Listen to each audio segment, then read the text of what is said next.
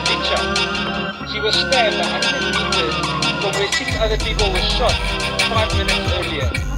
No one followed up that case. We did, because her sister asked us to help.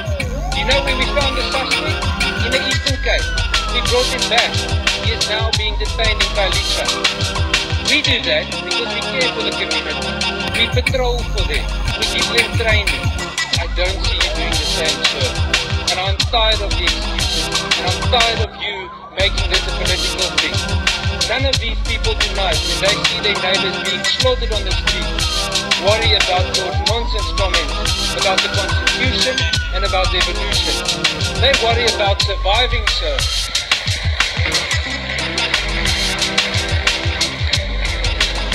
And I would like to end off with this.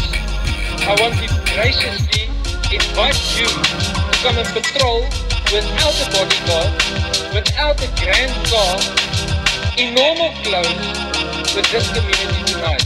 To get the sewage on your shoes that they patrol through. You have a problem, Mr. Minister, because you are removed from reality that the rest of us face.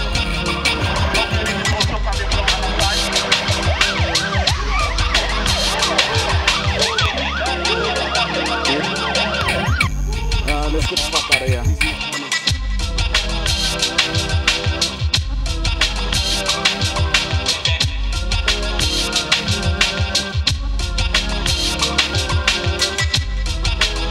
Stay down, dude.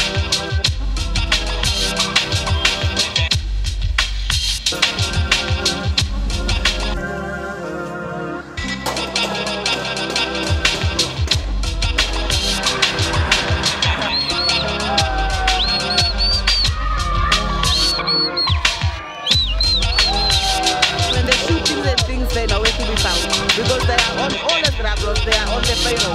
So that is why they can just now they can clear the roads as the community. Then we're gonna close the roads again because the sick and died. Innocent people are dying. And even the children are involved. So this means our children don't have a future. Our children doesn't have freedom. Because they can't come out and play because you never know when the next bullet is going to come. But what does the police do about it? They do nothing about it. So the community is fed up now. Yes.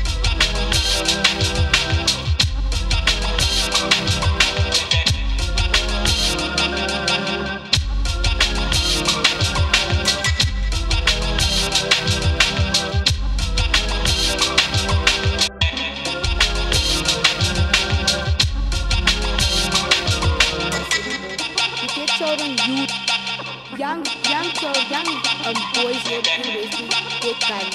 Where do they get the guns? Where do they get the guns? And of course, you speak a lot about how you don't trust the police at Sophia Town Police Station. What do you deal with at Sophia Town Police Station? Corruption. They like choncho. They work with drug dealers.